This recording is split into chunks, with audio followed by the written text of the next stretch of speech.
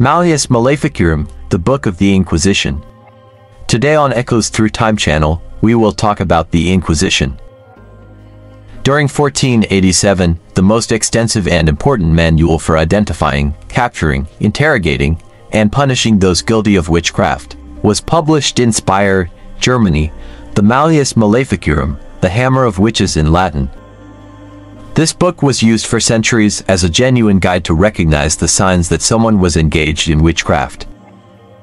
The treatise detailed the methods by which witches supposedly obtained their powers and how they used them, explaining step by step how to identify witches and initiate a process for witchcraft.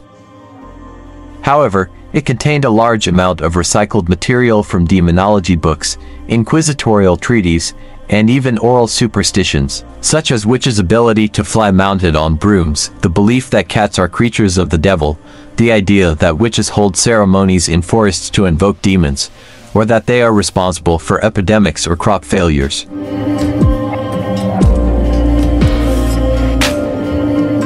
The Hammer of Witches contains all kinds of descriptions of what a witch is like, how to identify her, and the most terrible acts they committed.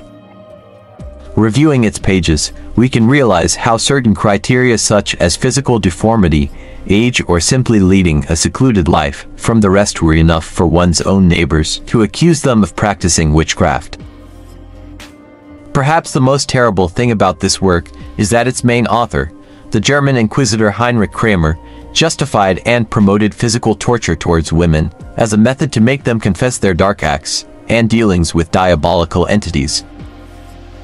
Kramer had an ally, Jacob Sprenger, also a member of the Dominican order, and an inquisitor of the Catholic Church. With the publication of the Malleus Maleficarum, the heyday of witch hunting began. The processes intensified, and the condemnations became harsher, which previously used to be minor, such as paying a fine or being banished from the municipality. Another aspect in which this treatise changed the persecution of witchcraft was by directing it mainly towards women, whom the book described as especially prone to the devil's deceptions because they are more credulous, more inclined to malignity, and naturally more deceitful.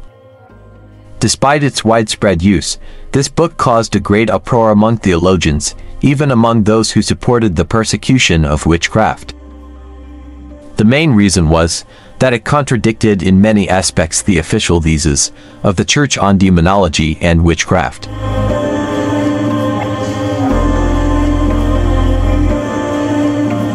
Additionally, the book authorized and even encouraged the use of torture as a method to obtain information and confessions, a stance that many considered contrary to Christian values. Nevertheless, the Malleus Maleficarum had a profound impact on witch trials on the continent for the next 200 years.